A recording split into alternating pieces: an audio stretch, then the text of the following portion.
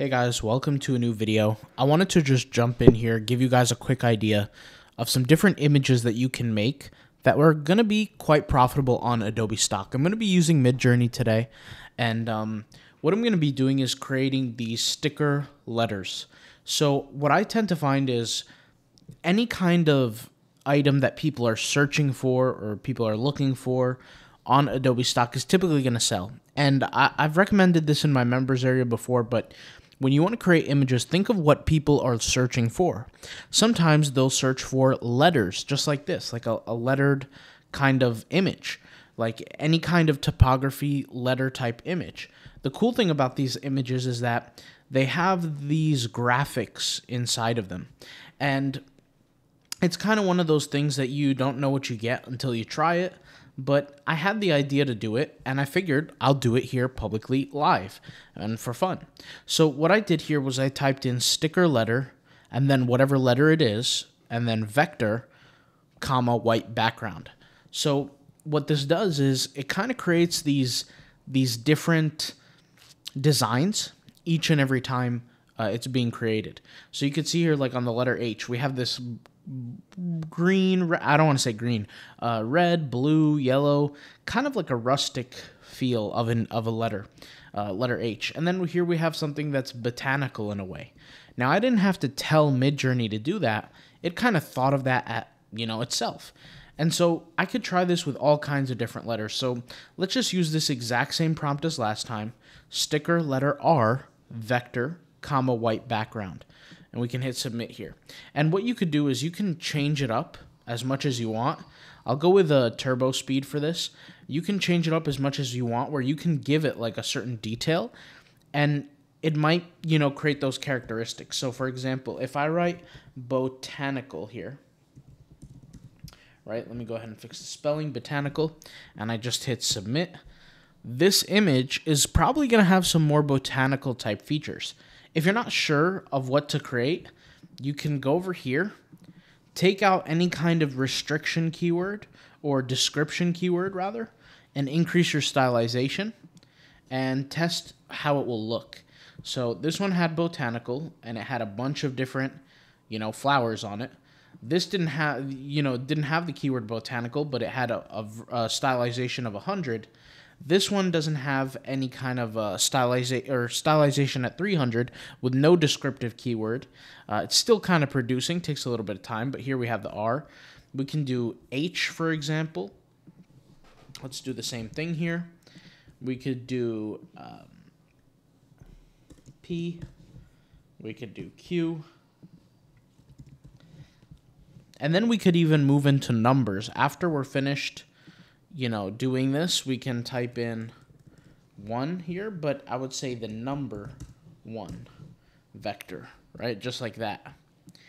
And hopefully it will come out. These are more like 11s, not necessarily 1s, but you get the idea. What if we type in number 2, just like that, see what comes up? Yeah, this one was okay. I think this one was the best one, but we have this as well. We have this one, not bad. Right? Some are flower-like, some aren't. Let's try S, letter S. I could see that it might have some issues with the letter S because it looks like an infinity kind of. But hey, actually it worked. Pretty decent. Let's type in some descriptive keyword now. Just out of curiosity, I'm going to type in fruit. Let's see what happens. This is kind of a wild card. I'm not really sure what to expect.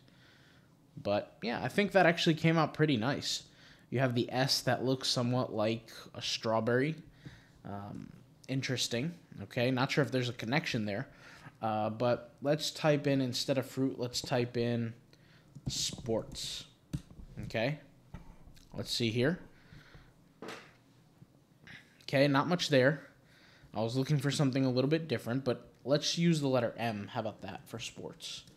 And let's see if that does anything.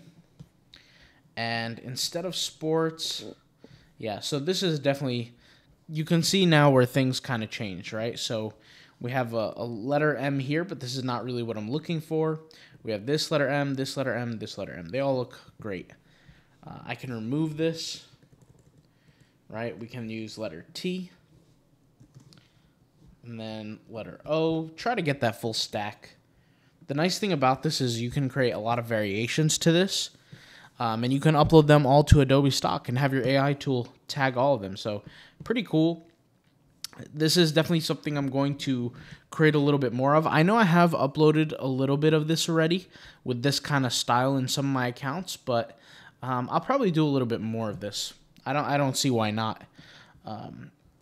It just describing the letters might take some energy, some time, but you know, at the end of the day, I am using AI, so I don't really have to worry too much about this. But once again, guys, the reason why something like this might be successful when you're uploading it and you're attempting to sell these kind of images is because there are people searching for these kind of things, and they might be looking for a logo.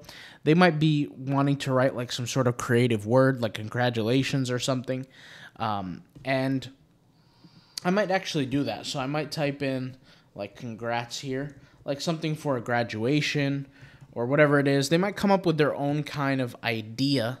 There's could be a lot of commercial type uses for something like this. And so, yeah, it's creative, it's colorful, it's cool, at least I could say.